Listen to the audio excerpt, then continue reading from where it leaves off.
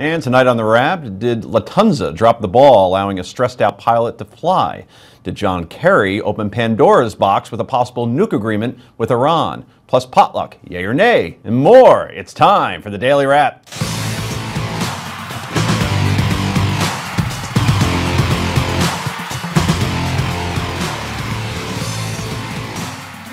And welcome to the show, everybody. I'm Joe Concha, along with my co-host Rick Unger, who was originally slated to play Thurston Howell on Gilligan's Island before what? A hand gliding accident sideline a day before production began. What are the odds on that? One of the great disappointments of my life. Wow, you would have been so much better as Lovey's husband. You did stand in for Mrs. Howell. I could have been Mr. Magoo, too. Well, we'll learn more about that as we go into Yay or Nay. In the meantime, joining us tonight, she's the co-host of Close Encounter. Lisa Jandovitz is here. Never tried out for any Gilligan's Island part as far as we know. And he is a former SEAL and FBI agent. Jonathan Gilliam is back. Not to be confused, but Gilligan is back on the show. Welcome all. It's time for the Daily Download.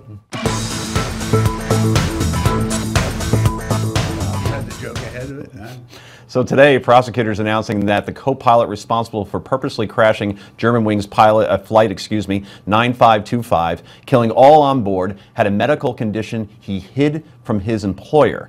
When searching Andreas Lubitz's home, prosecutors did not find a suicide note, but did find a doctor's note excusing him from work on the day of the crash.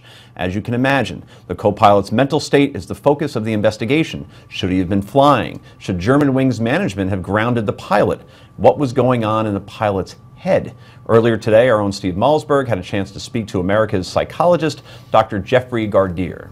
Yes, it was a mass murder, but at the same time, this is someone who wanted to kill himself, right, but not in a way that was private, in a way that was selfish, in a way that hurt so many people. Steve and Dr. Gardier continued. In this particular case, this is someone who had more than a depression. Depressed people don't kill other people. Depressed people end up hurting themselves many times. So this was a situation of someone who had some sort of a severe personality disorder and maybe even some psychosis going on. Steve then asked Dr. Gardier how easy it is to hide mental illness. Can you fool the world and then just do something like this? Well, this may have been someone who was not only fooling the world, but fooling himself and being in denial as to how serious his issues were, and then he imploded, regrettably, horrifically took out 149 other people with him. It's pretty scary stuff. Mental illness is not some small problem. Look at these stats from the National Alliance of Mental Illness, or on mental illness.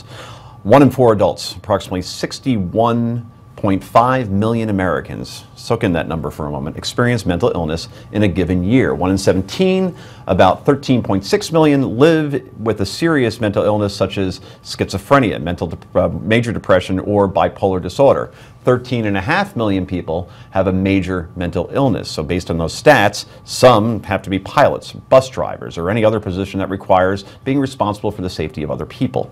Rick, Lufthansa knew this guy had a problem. They let him become a pilot, and anyway, could this have been prevented, I think is the question. You know what, I gotta be honest. I'm very uncomfortable with the way the story is developing amongst all the media.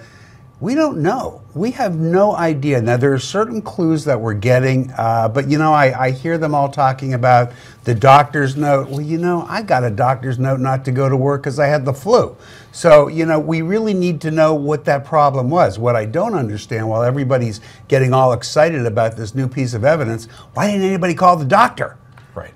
And say what was wrong with this guy? They're not revealing what was in that. Yeah, what was I mean, in that note. we don't know enough to be leaping to the conclusions we're leaping to. But I think, and we spoke about this earlier, I think a big reason that people are leaping forward is because the fear that most of us have. We were talking about this in terms of flying. Every one of us that gets on a plane, we're giving up control to whoever is in control of that plane, those pilots. And to feel that, gee, it's unknown, as you can have somebody there with such a serious problem, mental illness, that is in control, and something like this can happen. We want to make sure that it can happen in this country. I'm willing to bet that the next time all of us fly, maybe not you, Jonathan, you're a little more braver than we are, but it's the first thing you think of. You're going to walk through, when you go down the tarmac and you walk into the plane, you're looking into the cabin, you're going to wonder, can I trust this guy or girl? Right, John? That's absolutely true. And unfortunately, there's no policy in place for how they screen pilots. Some places will do a preliminary psychological evaluation, but long term, there's no psychological evaluations that happen again and again. And I think, you know, one of the biggest things that we're facing, whether it be gun control or now we're talking about pilots, is that mental illness. You know, back in the day, I'll finish that thought, but back in the day,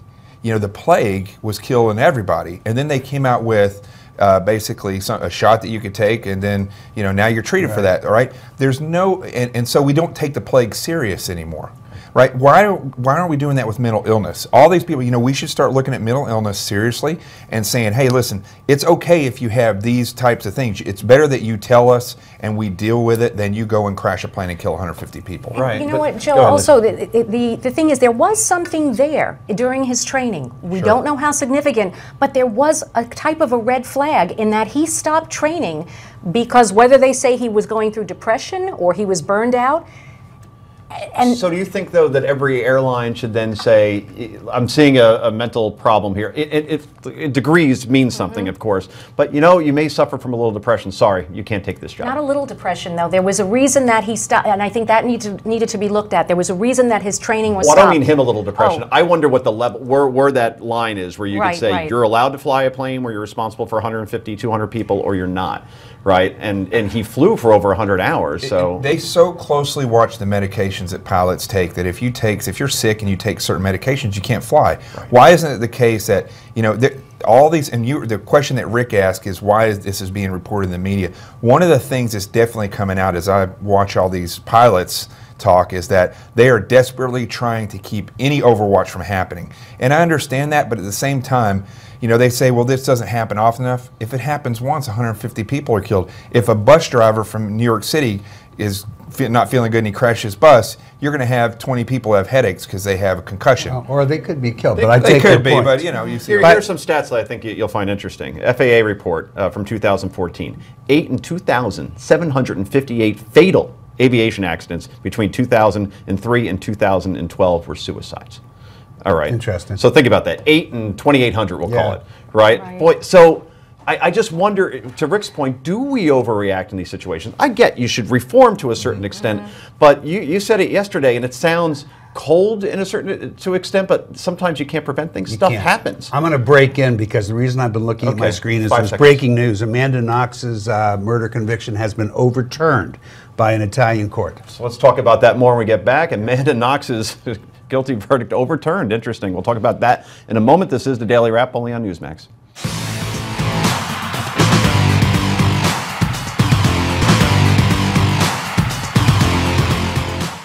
And welcome back to Daily Wrap. I'm Joe Concha, along with my partner, Rick Unger, along with Lisa Jandovitz and Jonathan Gilliam.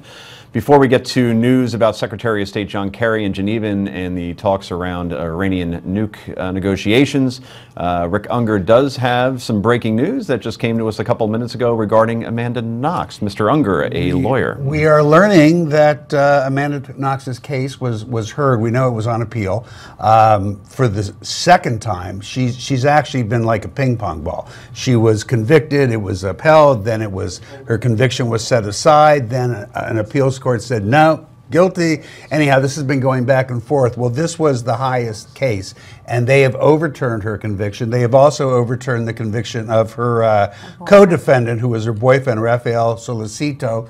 So as it stands right now, they're both in good shape. However, it does go back to yet another court where this could actually happen again. This is the Italian Another legal system. Italian court it goes back It goes to, back to so- the Italian court where theoretically they could yet again retry it and rehear it. I don't think that's Now, likely. she served time, though, in She Italy. did. She served 4 years. Yes. But is she, so explain to the viewers, because even I'm getting confused. Right. Is she now, Right now when she's they free. overturned it and they said that she's not guilty? She's free. Because I already thought she was found not guilty. She was, and then a court, after she had already that's come good. back to the U.S., they retried it. She was Right. found guilty in abstention, But she and was that's already what here. was being appealed. So Yes. they obviously don't have the same law that we do, that once you're found They not don't have guilty, double Double jeopardy. you don't have No, right, they right. don't have double jeopardy. So how about Good this point. scenario?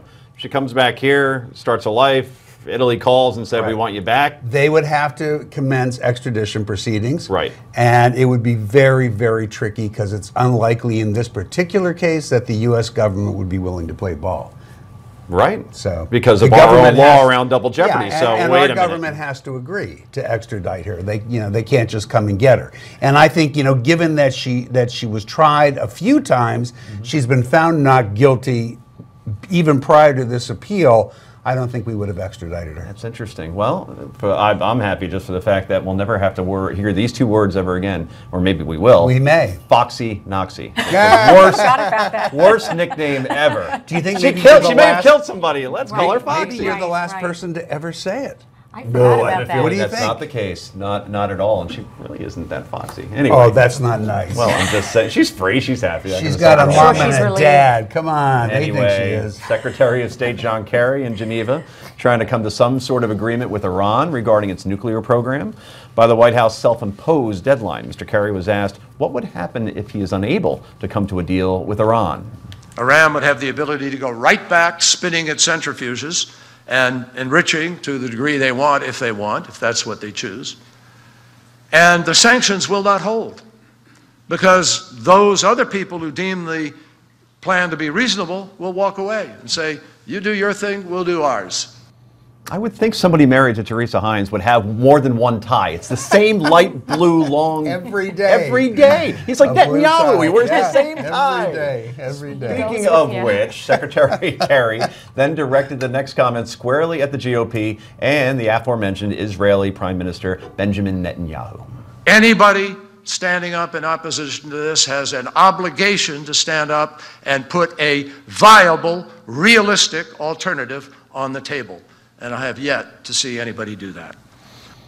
And the Washington Free Beacon is reporting that, quote, U.S. negotiators are said to have given up ground on demands that Iran be forced to disclose the full range of its nuclear activities at the outset of a nuclear deal, a concession experts say would gut the verification the Obama administration has vowed would stand as the crux of a deal with Iran. That's not a big deal or anything. Jonathan Gilliam, let's start with you. If we can't trust and verify, then what's the point of even signing a deal in the first place? The whole thing about negotiating with Iran is like saying to a bully, at school, we'll let you carry brass knuckles, okay? But don't hit anybody with them, I mean, the foreign policy as it goes to Iran in these negotiations should be this, because of their record and because of who they are and their stances across the board, we should just say, listen, you're not going to have anything nuclear, and if you try to do it, then we're going to eliminate your entire administration.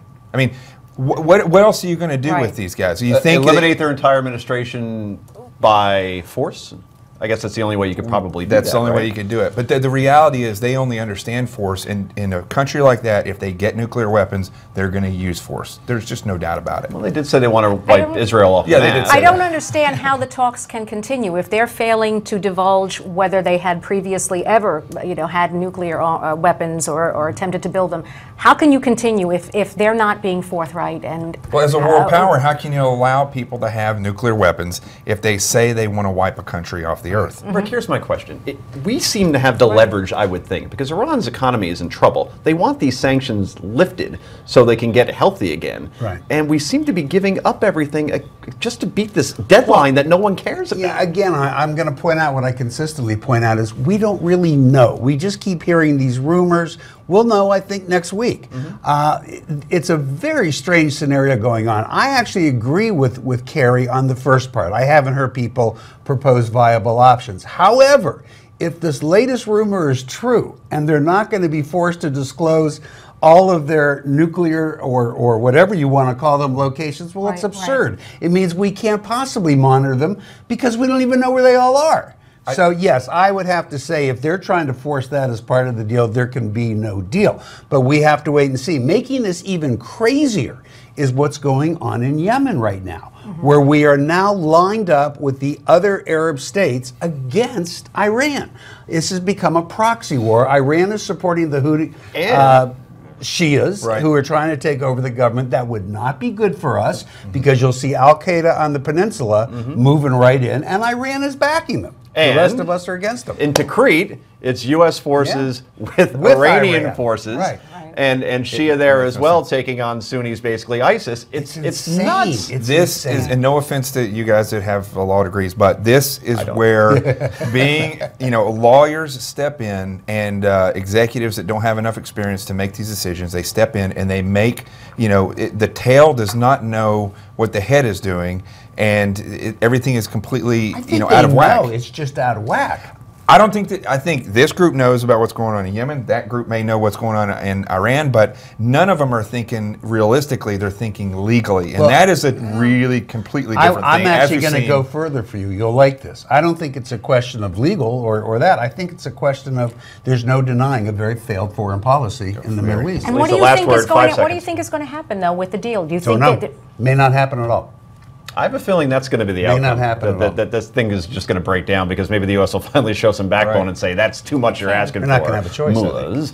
Coming up next, wait till you hear what a school principal made a 7-year-old student do. It's outrageous. This is the Daily Wrap.